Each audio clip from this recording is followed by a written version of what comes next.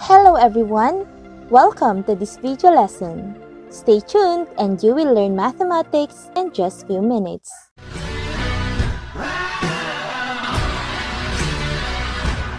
In this lesson, we are going to test the significance of the Pearson's R. To do this, let us recall and use the problem we had in the previous video lesson. If you haven't watched the video yet, you may click the link in the description below. Let's begin. Here is the sample problem. The table shows the scores obtained by a student in 5 consecutive quizzes in mathematics and English. Test the significance of the correlation coefficient at 0.05 level of significance. First, compute for the value of R using this formula. And the computed value is R is equal to negative 0.65. Now we will test the significance of R using the following steps. First, state the null and alternative hypothesis. Second, identify the type of test, degree of freedom, and the critical value at a specified level of significance. Third, compute the test value using the test statistic or formula. Fourth, decide whether to accept or reject the null hypothesis. And fifth, make a conclusion. Let's do step number 1. State the null and alternative hypothesis. Since we are testing the relationship between the scores in math and the scores in English, then the hypothesis will be stated in this way. Null hypothesis or H sub 0. There is no significant relationship between the scores in mathematics and the scores in English. In symbols, we have H sub O, where R is equal to 0.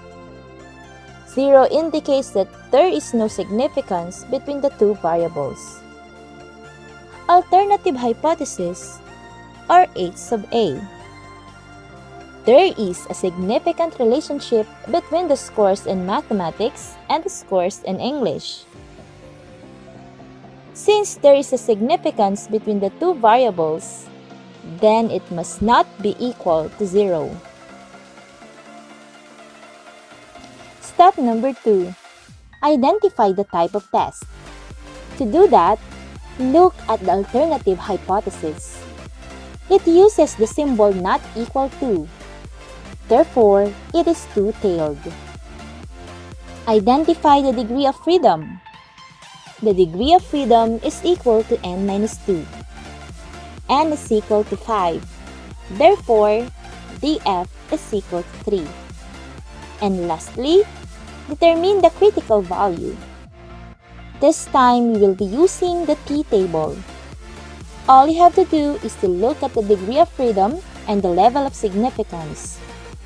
Based from the given problem, the level of significance is 0.05 and the computed degree of freedom is 3. So the critical value is 3.182. Take note that the test is a two-tailed test. Hence, the critical values are positive or negative 3.182. Step number 3. Compute the test value. Given the formula, substitute the values of n and r. So we have, then simplify.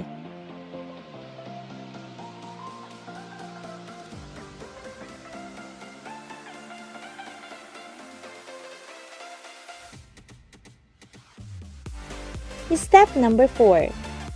Decide whether the null hypothesis is accepted or rejected. Compare the test value or t value and the critical value.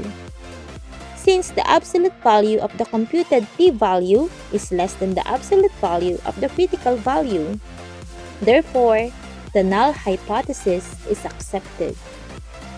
And step number 5, make a conclusion. Since there is no significant relationship between the scores in mathematics and the scores in English, then we can say that there is no sufficient evidence that there is a significant relationship between the scores in mathematics and the scores in English.